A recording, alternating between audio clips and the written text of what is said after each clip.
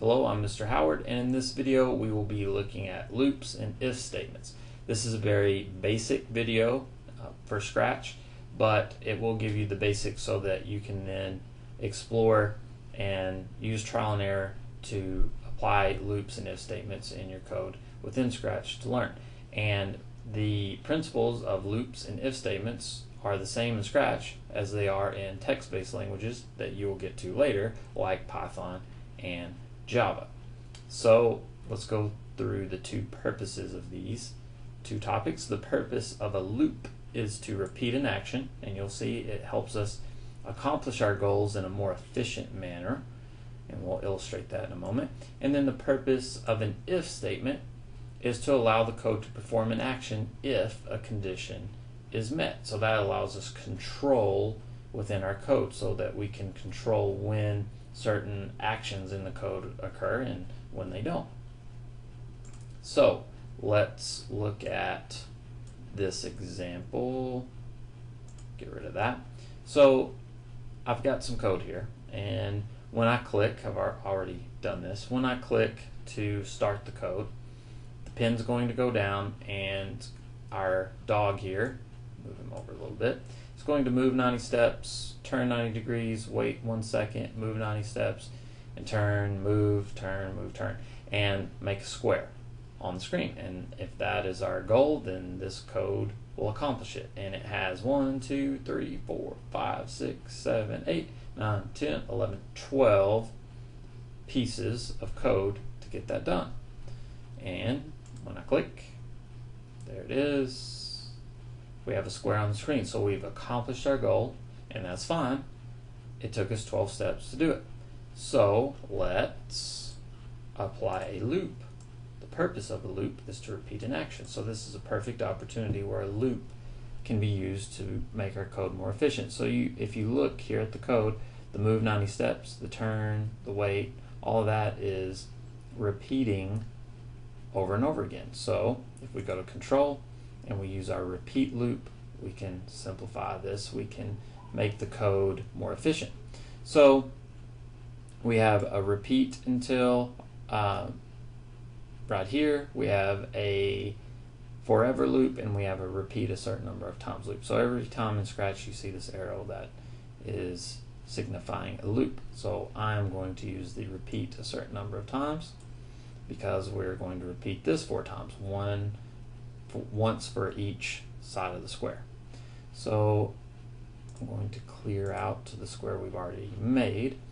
Okay, we'll bring in our when clicked here. So when clicked, we want to repeat, and in this case we want to repeat 4 times. I'm going to move this down and move that down just for a moment, and duplicate that, drop that into my code block, bring my pin. I don't need to, I could make the pin repeat being pressed down 4 times, but it doesn't matter. That's not going to change anything in this case. So let's put that back together like it was. Okay, so let's look at our code now with the loop. So our goal is again to put a square on the screen with our dog and have him move and rotate. So now if I click this, same thing happens, only now we use 1, 2, 3, 4, 5.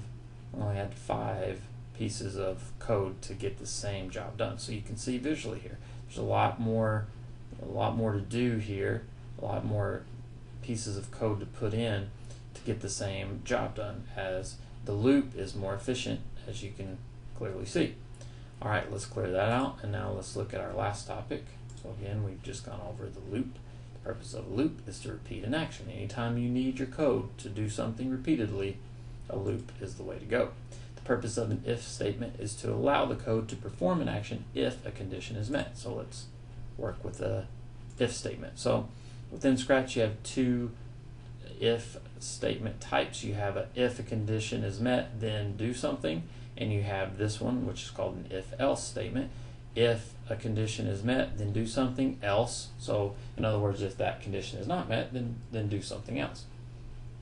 In this case, I encourage you to play with the if-else statements and work with those in your code, and you'll have an opportunity to do that. But for the sake of this video, we're just going to use the if statement. So we'll start like we usually do with an event to get it started, which is when I click the flag there.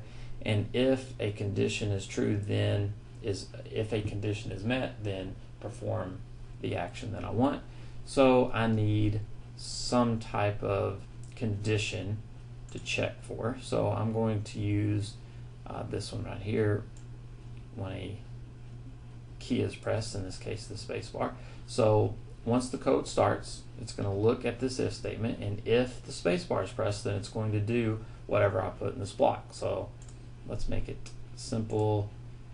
It's good visually to see it drawing a line, so we'll do pin down, and then motion, we'll move a certain number of steps. We'll just stick with the 90 steps. Sounds good. Okay, so if I click this code, if the space bar is not pressed, which I'm not going to press it, let's see what happens.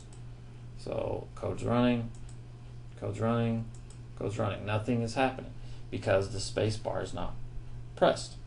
However, if I hold down the space bar and then I send it into my if statement, so the space bar is pressed, then it allows the pin to go down and for the dog to move 90 steps.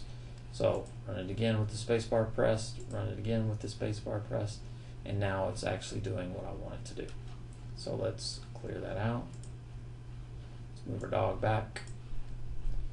Holding down the space bar, it works. I'm clicking, clicking, clicking without the space bar, nothing happens. So if and only if the space bar is pressed, then it allows the code to run. Alright, let's summarize here. So the purpose of a loop is to repeat an action. The purpose of a loop is to repeat an action. And that's whether you're in Scratch or Python or you're working with Java. It doesn't matter. That's the purpose of a loop. The purpose of an if statement is to allow the code to perform an action if a condition is met. So the if statements give us control within our code. Without control of our code, utter chaos happens. The if statements give us that control to determine when our code is allowed to do certain things and when it's not. And when we want it to do one thing, and if that's not the case, then we want it to do something else. An if-else statement would be the way to go. So that is those are the basics of loops and if statements in Scratch.